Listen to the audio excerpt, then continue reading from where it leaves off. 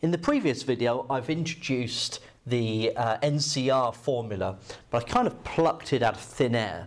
So I kind of wanted to explain via another example where it comes from and how it's built.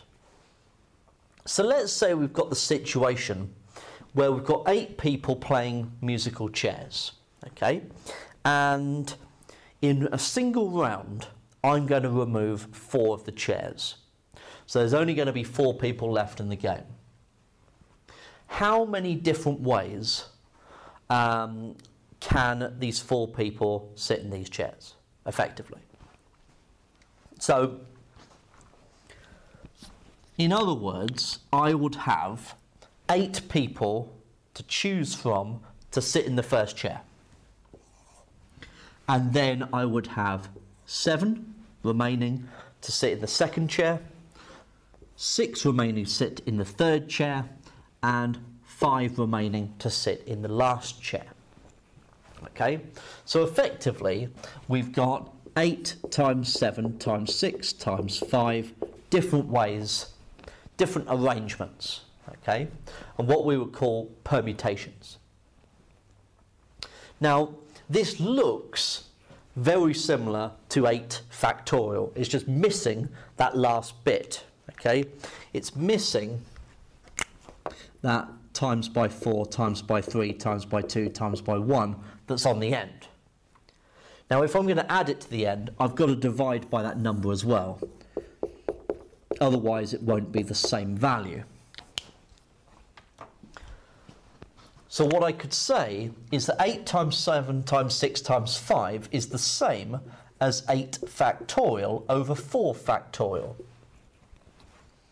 Now, 4 is coming from the fact that it's 8 people and there are 4 chairs. So 8 take away 4. So you could represent this as 8 factorial over 8 take away 4 factorial.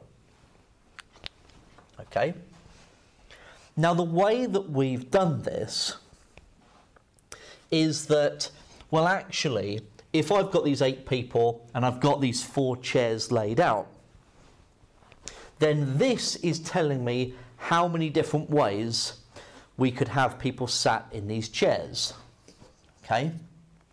So, what we would be saying is that if we had these 8 people and we called them A, B, C, D, E, F, G, and H, so these 8 people, then the way that I've done it here is that I would be saying that A, B, C, D, if that's how they were sat,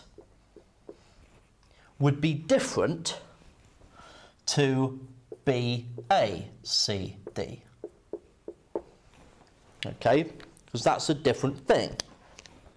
But it is included in here.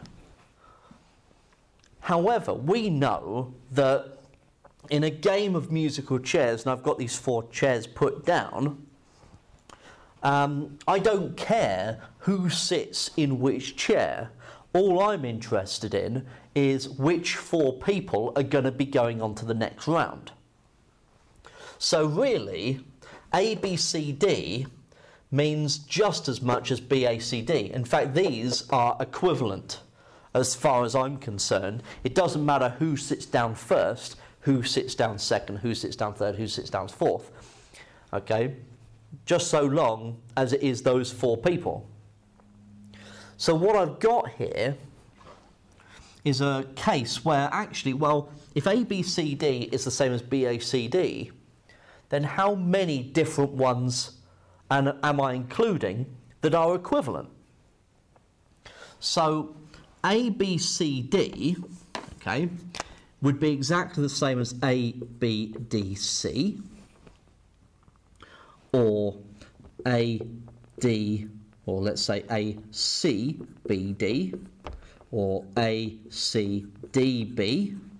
Okay, you can see where this is going to go, right? There's going to be all these different variations, okay? All these different ways of doing it, which are going to be equivalent. Now, how many of them are there? Well, there's going to be 4 ways of putting in that first position, 3 in the second, 2 in the third, 1 in the fourth position left over. So if I was to write them all out, there would be 24 different ways of writing down A, B, C, D in any order.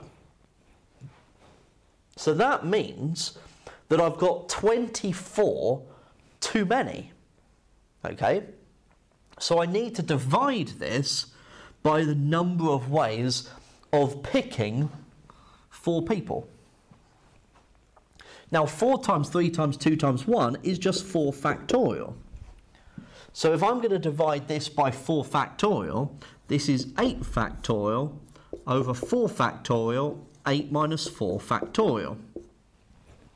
And so this is how many actually I need. This is the number of different ways that I could end up with what I would refer to as different results after this round of musical chairs. And that's what I'm interested in. And that is where this nCr formula is coming from. This is a basic example of it, where if I had n people playing musical chairs, and I had r seats for them to sit in, then this represents the number of combinations of people that I could have left in the next round. Okay? And this is where this nCr formula is coming from. And this is linking directly into the Pascal's triangle, because this gives you the elements of Pascal's triangle that you want. And that is what we're going to be using within binomial expansion.